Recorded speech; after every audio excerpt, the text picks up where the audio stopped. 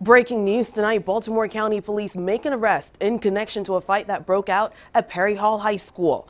Investigators say an 18-year-old male was taken into custody tonight after he was seen on video holding a weapon during the brawl in the school parking lot yesterday. Police say it turns out the weapon was an airsoft pistol. The name of the 18-year-old has not been released. Charges are pending. Police say they are not searching for any additional suspects at this time.